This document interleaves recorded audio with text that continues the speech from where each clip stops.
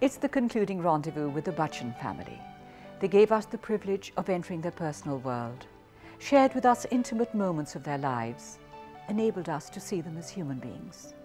And what we carry are enduring images of civility, humor, and deep, unwavering love. It's also a special occasion tonight. A legend turned 61. And even though Amitabh dislikes the word superstar and icon, we know he quietly and gracefully is one. With Jaya, Shweta, Abhishek, Amitabh Bachchan. Just let your thoughts, your dreams unfold. Let's talk of love, of tales untold. Speak so I can see your soul. Speak so I can see your soul. Just needed time to spend with the family and children. Unfortunately, when I did take the break, they'd already reached the stage where they didn't want to see me. They were adults then? Yeah. My daughter was in university, my son was finishing school, but even those moments that I did spend when they were grown up were just wonderful moments. And then, when you'd almost just discovered Shweta, it was time for her to get married. Yeah. Were you reluctant to let her go? I was, she wasn't. When you met Nikhil from the renowned Nanda family, like most girls, Shweta, did you know instantly that this is the man I'm going to marry? Yeah, yes. Where did you meet? I was made to meet him by very close family friends, Abu and Sandeep. They knew his family and they knew my family, and they thought, I don't know what they thought, but they made me meet him and we chatted and we clicked. He had come to Bombay for a wedding. I was on my vacation from college. Did you date? No. Never went on a date with him? No. I just knew him 10 days before he proposed to me, so it was very fast. You said yes immediately? No, I thought for 5 minutes. 5 minutes? Yeah. We were all there together. It was New Year's, and I think his parents spoke to my parents, and then Nikki decided that he'd want to ask me himself. I said yes, and then we were married 2 months later. Great. Amit-ji, you found it harder than Jaya to let go. Why? I just felt that it was a little too early, too premature for her to get married. And the fact that just when she was reaching an interesting age of an association with me or with the rest of the family, we were just packing her off. And I've always had this, this feeling about not wanting to let go of the daughter. It is a complex emotion a parent goes through. I mean, was it complex for you as well? I think when finally Papa accepted the idea that I was getting married, there was no one more enthusiastic or more involved than he was. And everything happened so fast.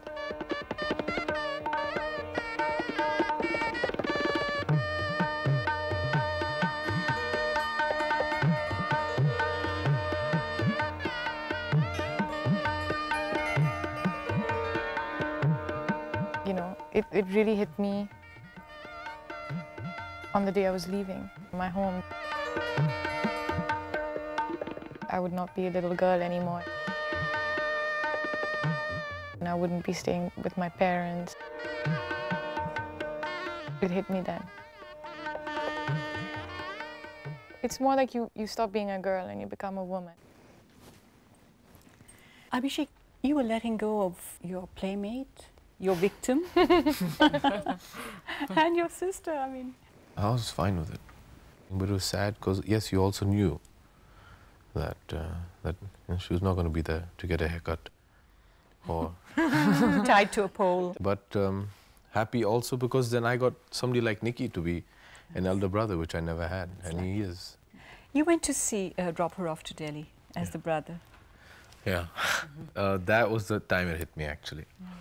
As per custom, the brother escorts the sister back to a new house, Nikki's entire family was there.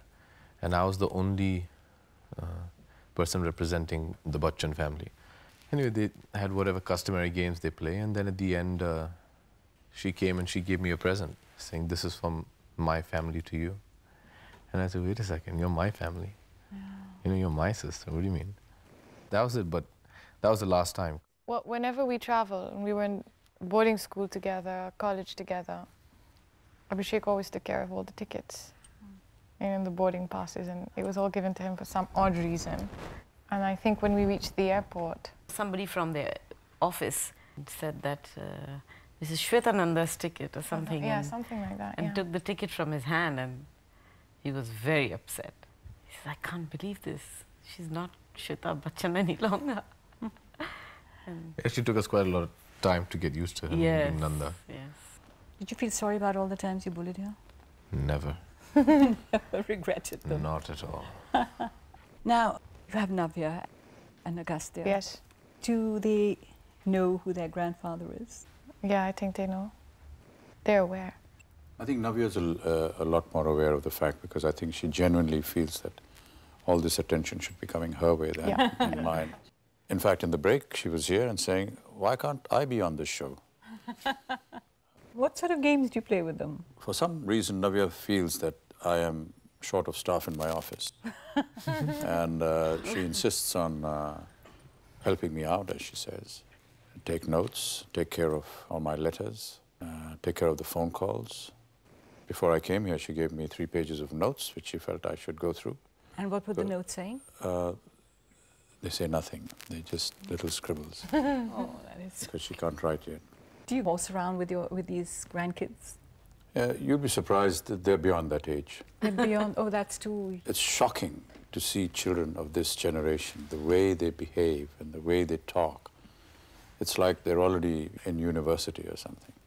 There's no child talk, you know. There's no kuddly-doo or puddly-doo or whatever it is. No, Nothing at all. You get reprimanded for it. Like? I'm not a child. What was it that she said in the car after she saw Mumbai Se Aaya Mera Dost? She said, I think Mamu's acting like he finally knows his mind. This is 5-year-old Navya saying, Yeah. I think Mamu's acting as though he finally knows his mind. Very, very entertaining, very engrossing.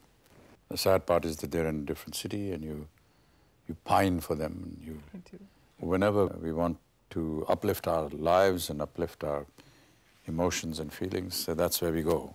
We go in their company and the whole world changes.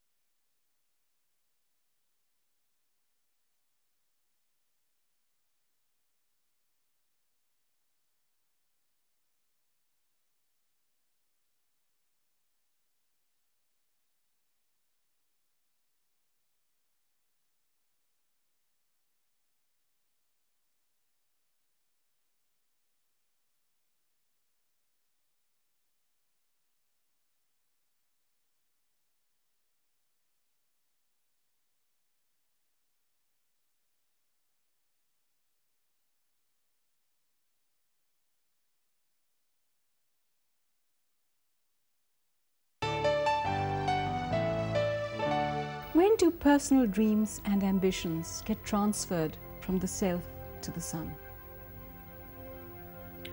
I would like all my personal dreams, my desires, my unfulfilled wishes to be transferred to him in a positive, successful mode. And I hope that he grows bigger than what his parents were and are and ever shall be. Jaya-ji, you've seen Amit-ji struggle when he used to say to you that nobody wants me, I'm a flop actor. And you've seen Abhishek struggle. How different is it? Well, I feel a lot more for Abhishek than I did for him. Because I'm his mother. He came out of me. Have they handled it differently? You know, I never felt that he was not successful. Who? Amit-ji. I never felt. But it is a different struggle in a sense. I'll tell you the honest truth is that there is an economic difference, all right? I had to, get that success because my livelihood depended on that. I hope that I'm able to keep up a certain economic profile so that my son doesn't have to go through it. There are a lot of purists who think that I'm doing wrong, who feel that no, a son should be given his opportunity to struggle. He should not be pampered. I don't believe in that. I don't believe in that because I feel that if I have brought him in this world, and if I have the capacity to give him what I want him to have, I will give it to him. And I care a damn about what the world thinks, how a son needs to be brought up. He's my son, he's not their son. I hear a lot of accusations, for example. Like, I don't have a godfather like Abhishek, or I don't have an Amitabh Bachchan like Abhishek has as a father, and therefore I have to struggle. And I would like to see where Abhishek would go if he didn't have an Amitabh Bachchan in his life, and so on and so forth. Very justifiable. I was saying the same thing when I joined this industry. But I would like to see when their own sons and their own children will grow up, whether they still have that same attitude. Maybe they're different. I'm this way. I would want to do this for my son and for my children. If a film is not a hit, who suffers more, he or you both? We all suffer. We all suffer. From the producers, distributors, to the audience, to us, we all suffer. You've acted with both of them. Who are you more comfortable with? Ma. You've acted with Papa? I didn't act with him. Oh, yeah. Why? You ask any actor what it's like to stand in the frame with Mr. Amitabh Bachchan, I think you'll get a similar response. Now when you're grown up and working, how much influence do your parents have on you? Total influence. On every aspect of your life? Every aspect of it. Jaya-ji, you can tell him, don't do this film? I can tell him, of You course. can tell him. Can you tell him, I don't like this guy, don't have him as a friend? Yes. You can. Can you tell him, this girl may be nice, but she's not the right girl for you? Yes. I can tell him. Okay. I don't know whether he's going to listen, but I think most of the time he listens. Parents have a very uncanny knack of always being correct. And it's something a child will never accept because they want to branch out by themselves and prove to their parent that they have also become wise and they know how to take care of themselves. Sure. A child doesn't like to admit it, but your parents are always correct. Jaya-ji, have you given more of yourself to your children or to your husband? To my husband.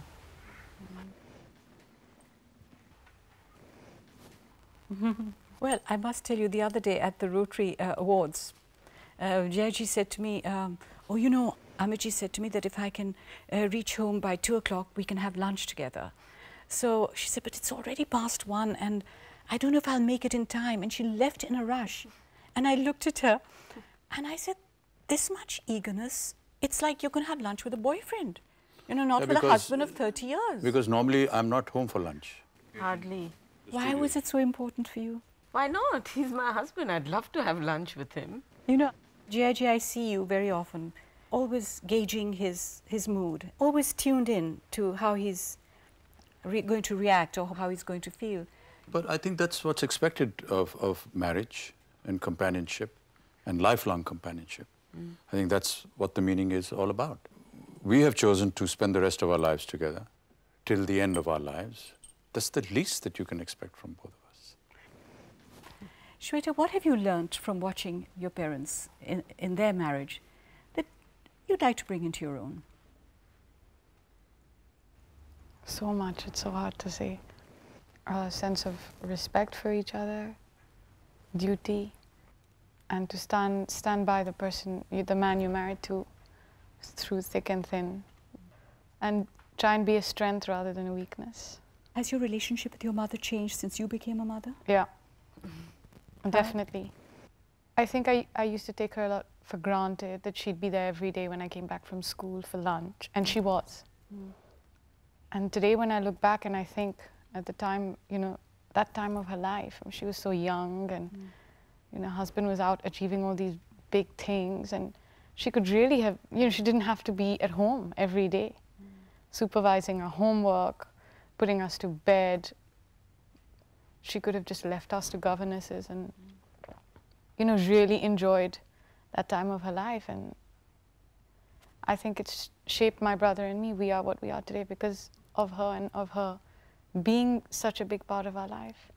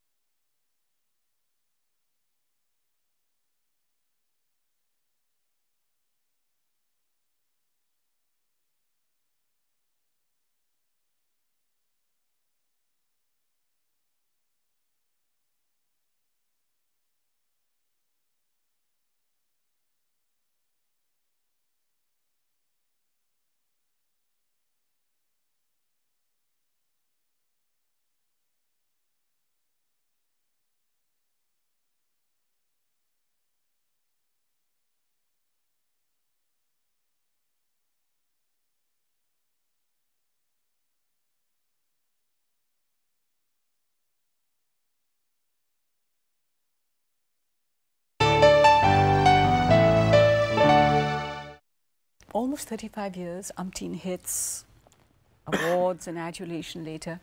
Tell me, Amit-ji, what's left for a man to achieve who's already achieved everything? I've never looked at success in this manner. I have always believed that I would like to do better than what I have done in the past. I would like to paint, I would like to learn music, I would like to play an instrument, I would like to learn different languages. There are so many things to do, but there's not enough time, obviously, you know. Your life is almost coming to an end. 61 is the halfway mark, so there's lots of time. You're going to make me live till 120? Why not? Yeah. But anyway, on the eve of your 61st birthday, there's a lot to celebrate and a lot to honor.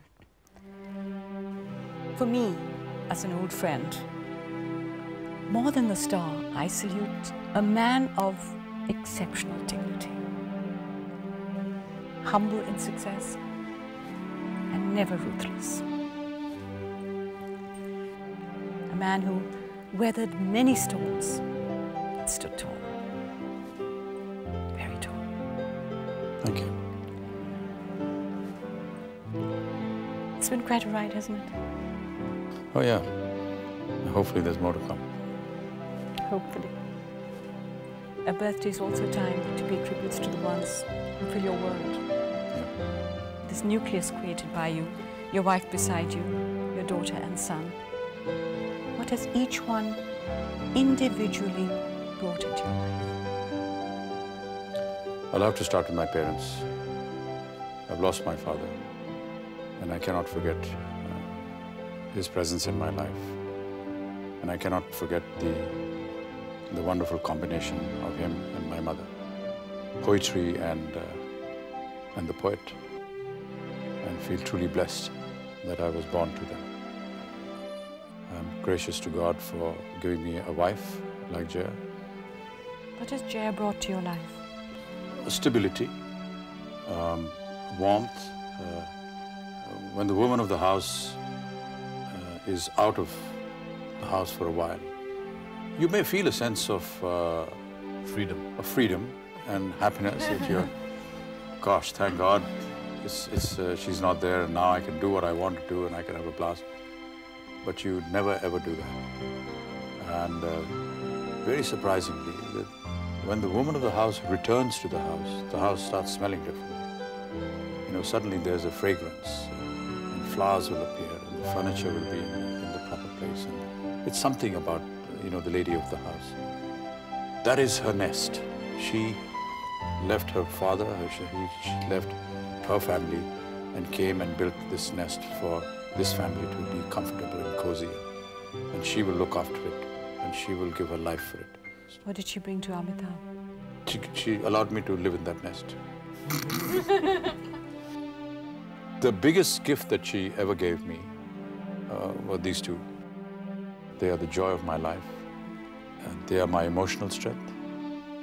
They are my physical strength. even if she was to not give me anything else from now onwards, I'm just satisfied and happy that she gave me Shweta and Abhishek. We love this company. We love this show because they are with us. We love the fact that we're going to go home and we're going to talk about it and laugh about it. We're distressed with the fact that Shweta has to go back in a couple of days, but that is life. What has Shweta brought for you? Shweta is the first bearer of this generation. I've never been able to say no to her. Knowing this fact, and she has been very controlled and quite conservative with her demands. And I found a sea change in the moment from when she was just my daughter to what she has become now. And she has now been an exceptional wife. And I hope that my son-in-laws are happy with her, and I hope that my son-in-law is happy with her.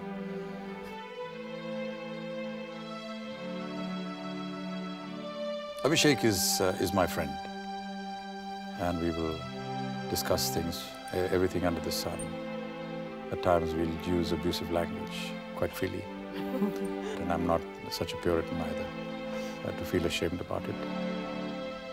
I knew, as I said earlier on, if I ever had a son, that's the way I would want this relationship. I feel he's a very sensitive person. He's extremely emotional. He is extremely gullible. But in no way are those qualities going to deter him in his life. Because I would rather have a gullible, sensitive, emotional human being than a cheap, cunning fellow. And for me, that's enough. I don't really want this to sound like a confessional, but yes, I think it's the greatest family to have. God bless. The lights have gone off. Goodness. Happy birthday to you. Happy birthday to you. Happy birthday to you, dear. Happy birthday to you. From old friends and new, from good friends and true. May good luck go with you and happiness too. Make a wish. I made a wish.